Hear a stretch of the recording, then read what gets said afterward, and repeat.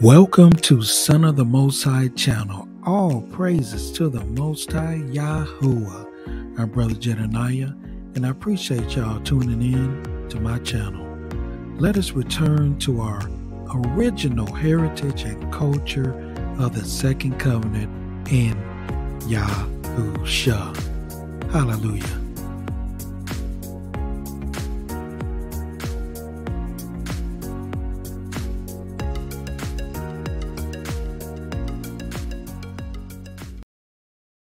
What's going on, fam? You know, this topic here has been known, brothers and sisters, but it hasn't really been put together in such a way that we can just see it. You know what I mean? So we are going to just take a little bit more time to look at this relationship between Yahuah, Yahusha, the angels, and father, mother, and children, as seen in the heavens above. So right here in the very beginning, Elohim created the heaven and the earth. And we see that this word is a plural word. Elohim, or some say Elohim. And this is a plural word. And there's been a lot of controversy concerning this particular word. Why is it a plural word when it's only the Most High, right? The Creator. Well, we need to learn how the Most High operates, and He has an order of operations that He made above. So let's drop down here to 26, because brothers and sisters, if you can't get this right, the rest of the book is not going to make sense, or at least Yahusha's role and position is not going to make sense. And I'm trying to help y'all further your studies and further your mindset into this image that the Father has made above, as seen right here below with us. So right here it says, and Elohim said, let us make man in our image, after our likeness, and let them have dominion over the fish, the sea, the fowl, the air, the cattle, the earth, creeping things. So Elohim, again plural, created man in his own image. In the image of man created he him, male and female created he them. So this is another clue right here where he says, in the image of Elohim created he him. Then he breaks it down to male and female created he them. So this man is male and female. Now remember, the woman was taken out of the man when the Most High took one of Adam's ribs out of him and created the woman. So she's directly of and directly out of the man. And the two are one, brothers and sisters. This is your evidence right here where he's saying, created he him, male and female created he them. And this is why when a man leaves his mother and father, he finds his wife, and the two become one flesh. So in the same sense, in the same image that's above, where there's Yahuah, who directly begot Yahusha out of him, just like he did the man and the woman, he directly begot his helper, whom he called his son. His helpmeet is his son, under full obedience and submission to the Most High, directly connected to the Most High, brothers and sisters. This is who the Most High used to get his work done. So he put his son, he put all his will inside of his son to get everything accomplished in full strict obedience. And that's the same role that the woman plays, the man and the woman play down here, which he gave Adam dominion and he created the helpmate. And she's supposed to help him with all dominion. All things that the Father put in the man to accomplish on the earth. She's supposed to help him do that, just as Yahusha is over the man to accomplish all the Father's will in the earth. And Yahusha is also in charge of accomplishing his will above in the heavens as well. So let's read right here. In the beginning was the Word, and the Word was with Elohim, and the Word was Elohim. So remember, the man and the woman are one flesh when they married. They're joined together. But they were one from the very beginning when the Father took the one man out of the womb of man. She is still him. Y'all understand? They're still man. So the same sense, when Yahuah begot Yahusha, a piece of himself, to be his helpmeet or his helper, Yahusha is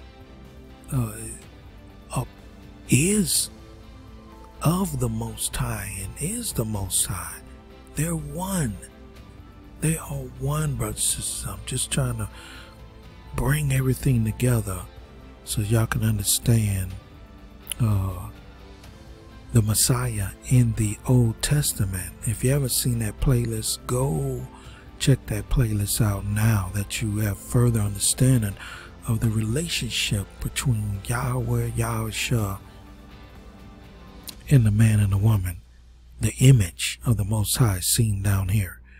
So let's continue on. The same was in the beginning with Elohim. All things were made by him, and without him was not anything made that was made. So remember, the Word was used to create everything. But remember, that still is the Most High creating everything.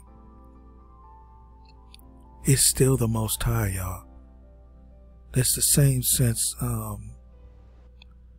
when someone sees another man's chaste wife and her good manners and her knowledge and wisdom and everything is lining up with the Most High, and they'll look at the husband and be pleased, you know, and praise him for her. You know what I'm saying? You know, according to scriptures, you know what I mean? So, in the same sense, when you look at all that Yahusha has been commanded and begotten to do on behalf of the Most High, all the praise and esteem and everything still goes to the throne, to the Most High's throne room. Y'all hear what I'm saying? So that image is right here, as Yahusha is like the mate of the Most High, as woman is the mate of the man down here. And the woman is in that submissive, obedient role. Now let's look at this other part. In him was life, and the life was the light of men. So the Most High put the life in Yahusha, and he created the angels. Then he created the heavens and the earth and man and woman and all the animals. That's because the Most High put everything in him to accomplish all his will that he may be the expressed image of the Father, as seen by everyone. So, like the scripture said, no man have seen the Father save the Son. So if you thought you was dealing with the Father, you was dealing with the Son, but you was dealing with the Father, if that makes sense. Because remember, the two are one. Regardless if you're seeing Yahusha, you're seeing the Father. Regardless if you're seeing your wife, you're seeing the husband. Y'all see the parallel there? The image of Almighty Yah from the very, very beginning. Hallelujah, Yahuah. So you got the angels that's there as the children, the sons of the Most High above, in full submission to both Yahuah and Yahusha, accomplishing all Yahweh's will. Whether that angel comes down in a burning bush speaking to, the Most High will speak through that particular angel like he did to Moses. It was an angel, but it was the Most High talking. Y'all hear what I'm saying? Or it was Yahusha talking through him. But still, everything was accredited to the Most High. At the end of the day, there's no one else beside him that can go off and create. Or let me give you an example, like Yahusha. You can't just take Yahusha or Yahusha just can't go off and create another heaven and earth next door to the Most High's heaven and earth, and create his own messengers and create another creation of man and woman, and do his own thing outside of the Most High, because he's directly begotten of the Most High. He can't do that. He's a piece of the Most High forever. That's why he can say that I am. He can boast that I am, because he's from everlasting. Like it says, I'm going to come right back to this. Let's go to Revelations right quick.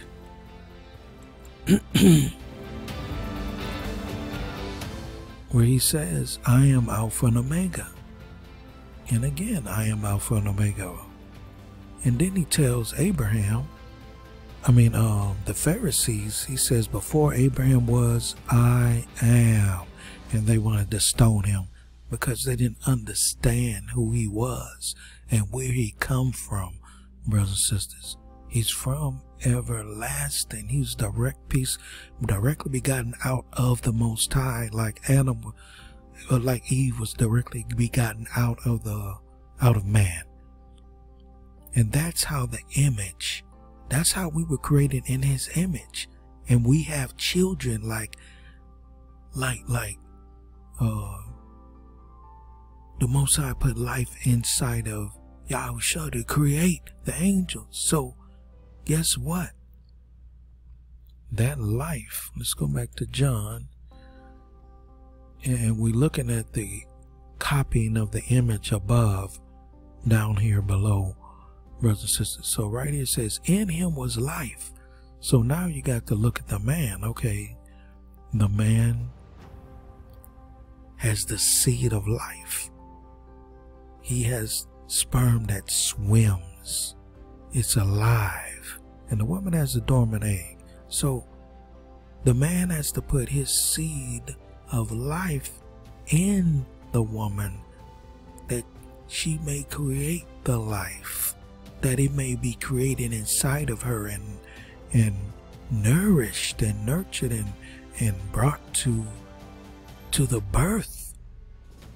And then she gives birth to that new creation.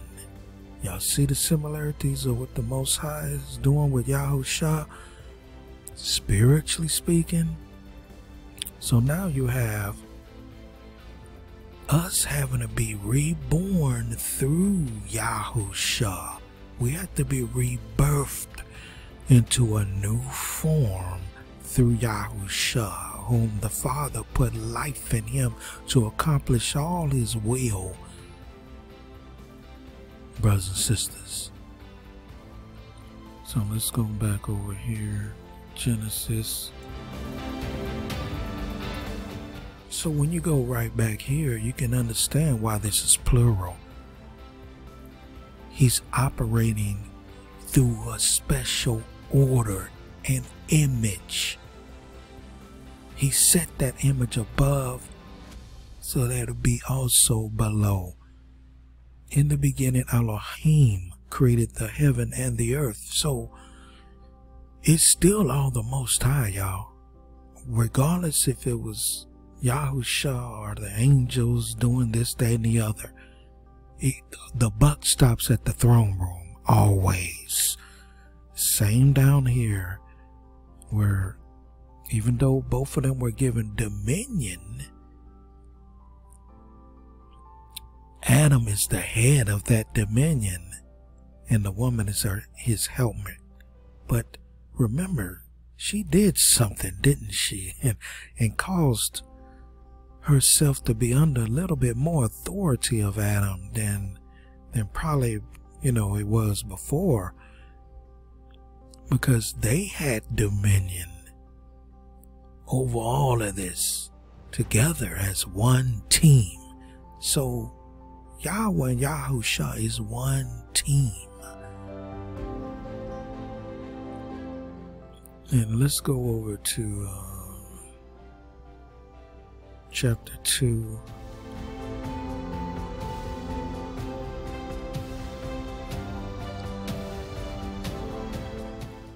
And we're just going to look at this just right here, where Adam is put to sleep. The Most High took one of his ribs, closed up his flesh, and the rib which Yahuah Elohim had taken from man made he one man and brought her to the man. She shall be called one man because she was taken out of the man. And Yahuah took Yahusha out of himself, that life might be created through him. She was taken out that life might be created in her, that there would be a birthing, just as Yahusha is used for the rebirth of of that new man and new woman that we are to come. I mean, that we are to become. So let's go to the next chapter. All right. So we know that the woman listened to this serpent, and she bit of the fruit of lies. And it says that she would end up dying, right? Or man would die if they ate of that fruit of that tree. So the serpent said, "You shall surely not die." So here's the lie. But right here, some of you may be taught that this is a lie too, but this is the truth. For Elohim doth know that in the day you eat thereof, then your eyes shall be open, and you shall be as Elohims, knowing good and evil. So where have we heard this before? Well, you have to go to Psalms 82. Y'all know what I'm talking about. Let's go to Psalms 82. Just want to show y'all something right quick.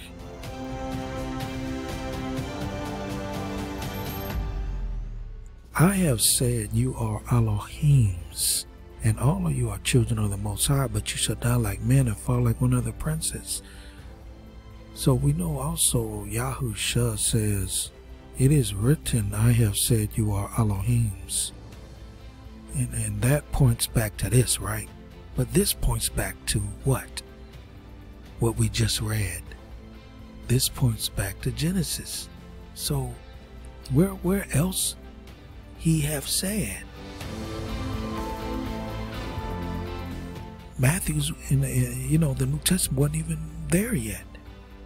when this was written. So yes, you have to go back to Genesis to get understanding. Genesis chapter 3.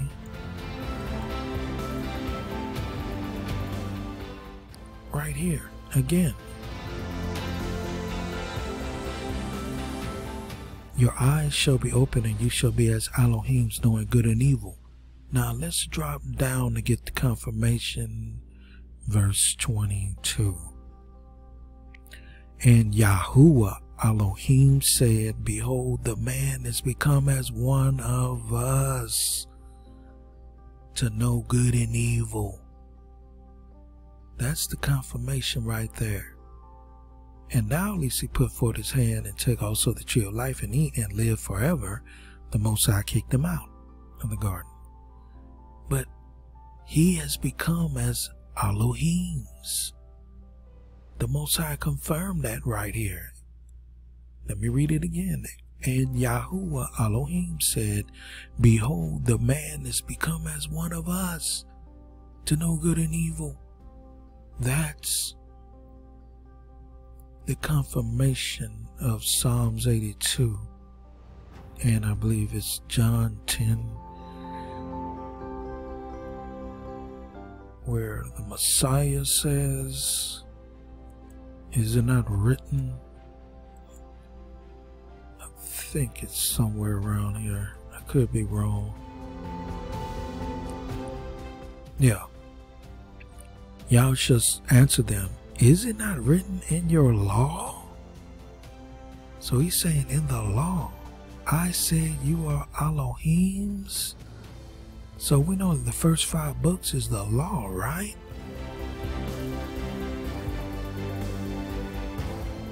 Yeah, if he called them Elohims, unto whom the word of Elohim came, and the scripture cannot be broken. So they were saying that he was blaspheming because he said, I am the son of Yah. Well, wait a minute. Aren't we son of Yahs and daughters of Yah as well? That's what he's trying to make that point. Look, I've already said you are Elohims, but you shall, but you shall die like a man. Through David.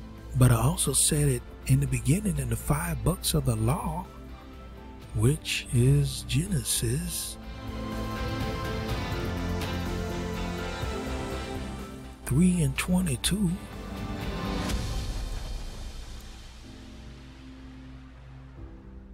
And there you have it. So now y'all can see this order of things. Yahuah, Yahusha, angels, man, woman, child. Y'all see the order? Hallelujah, Yahuah. Now you can understand, no matter what Yahusha is doing, it goes back to the throne room.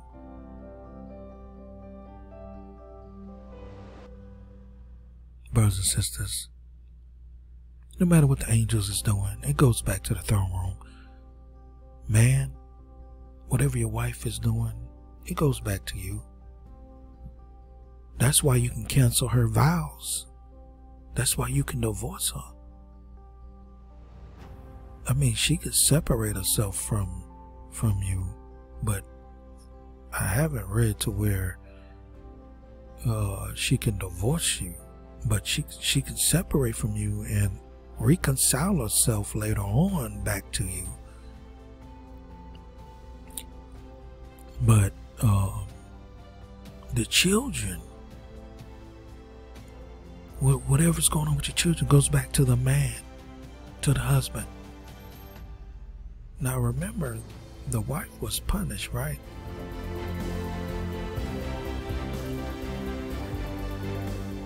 Let's see.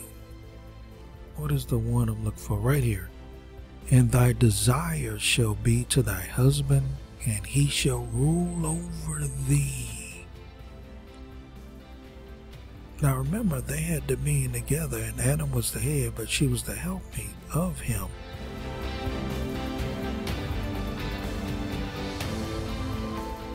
But now you have this extra stuff added because of her sin against the Father. You know, sorrow and conception.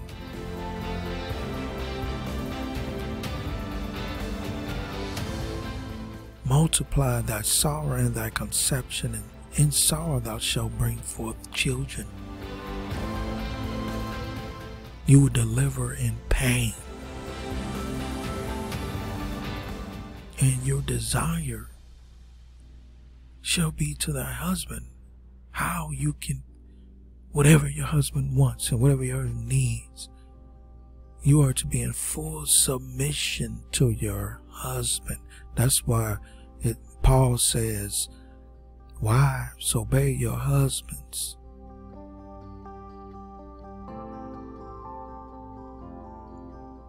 He shall rule over thee. He is the leadership. The buck stops with him. And we know that that order is being messed up right now by Hashatan, big time. But I'm not going to get into all of that.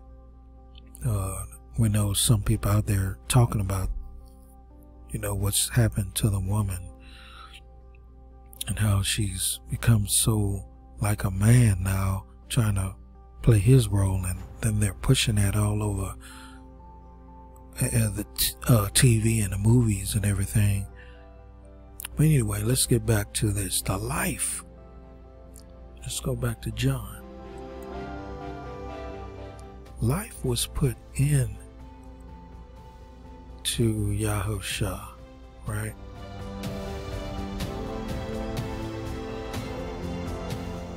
And we see this parallel. Why this thing won't change, I don't know.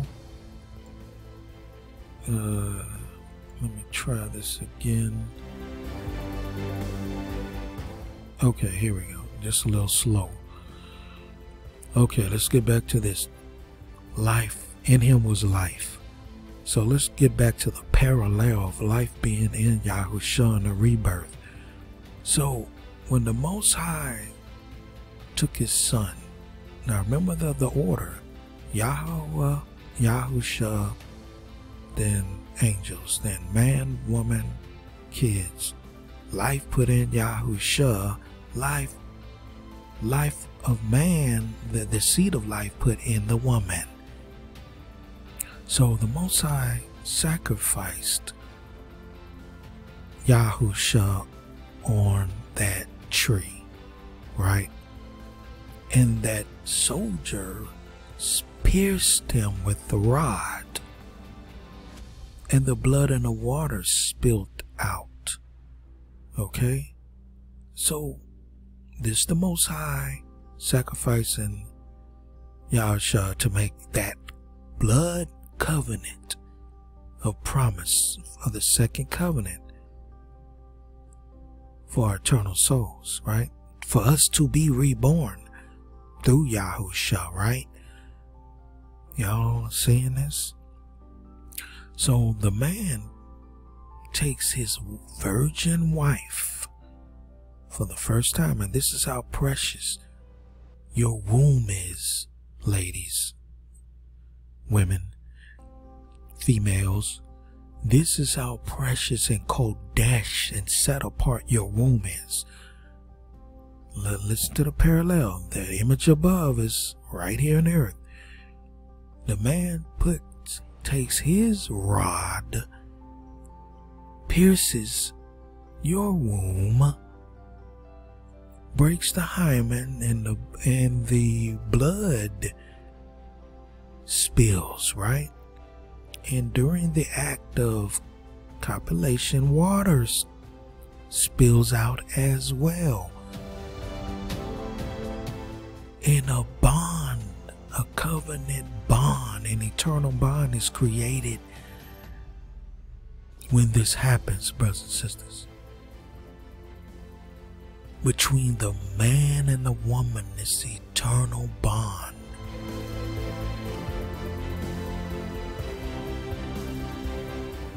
And your children are Qadash and set apart through this eternal bond.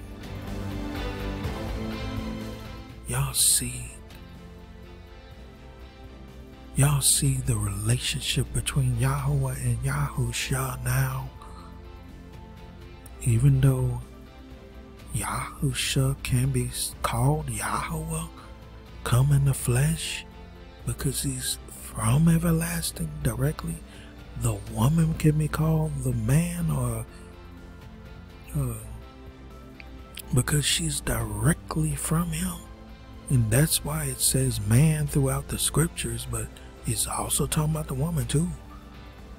Though it's mentioning man, but she has her position in place, just as Yahusha has his position in place with the Most High, to be into full submission to Almighty Yahuah. She is to be in full submission to her husband. And there you have it, brothers and sisters. So, our children need to be taught this image of the Most High and the order of it, and Yahusha's relationship and what he done and how it correlates to our relationships here on earth, and how, in a sense, a woman sacrifices her womb to bring forth life. Y'all hear what I'm saying? It's like a reminder of what's the final one, the final sacrifice. Before it happened, it was a reminder of what was coming. And now that final sacrifice is done, now we're waiting on the rebirth, to be rebirthed through Yahusha when he returns. Now, some of us going to be caught up and rebirthed, but some of us going to be brought back in the land in the flesh to repopulate the land of the Most High. And then at the final, when it's really all over, the rest of us will join each other in our new bodies. The rest of Yahushua will be rebirthed at the end with all the other Gentiles that make it. We'll all be rebirthed on 2 occasions. When Yahusha comes, who is Yahuah, all esteem goes to the throne. And at the end of all things, in the second regeneration or rebirth into a new species of Shemayim, to be just like the messengers. Let's see, that's Matthew 22 and 30.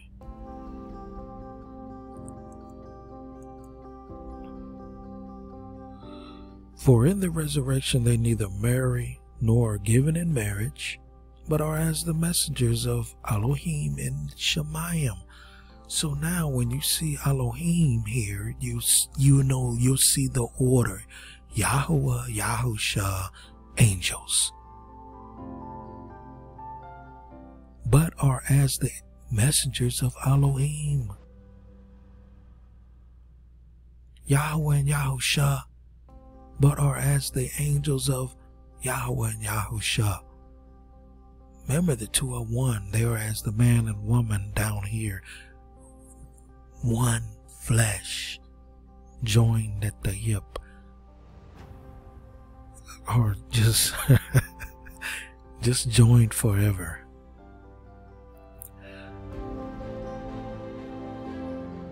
But right here, when Yahusha says, I am the Elohim of Abraham and the Elohim of Isaac and the Elohim of Jacob, and Elohim is not the Elohim of the dead, but of the living.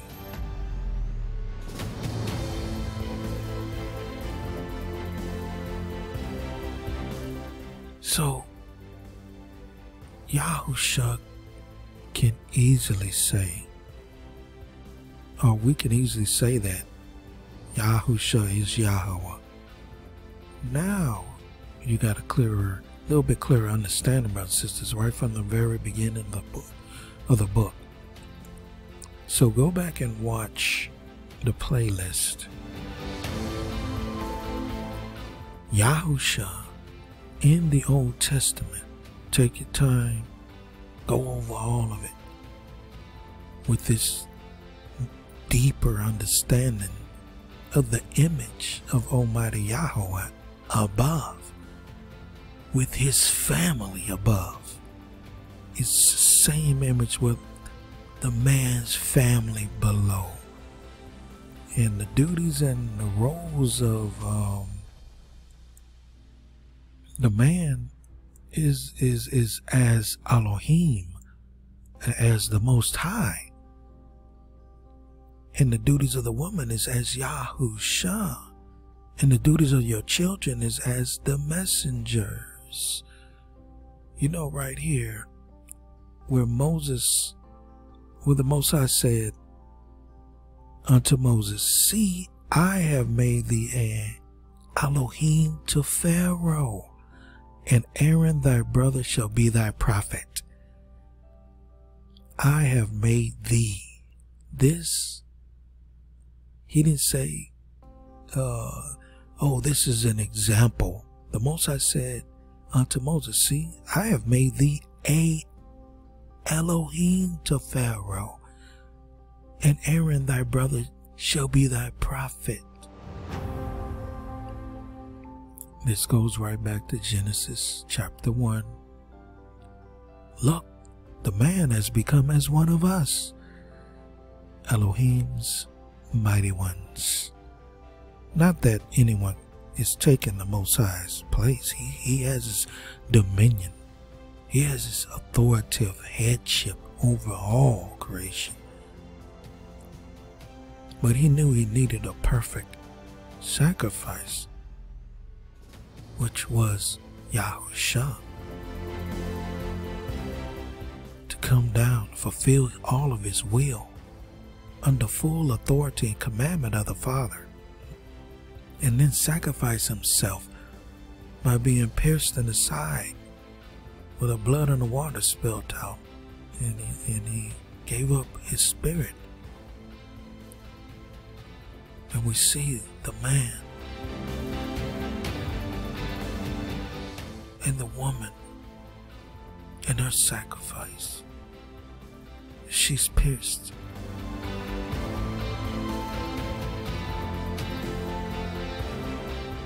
And she gives birth to new life. And the same will be with Yahusha when he gives birth to us through the second covenant established.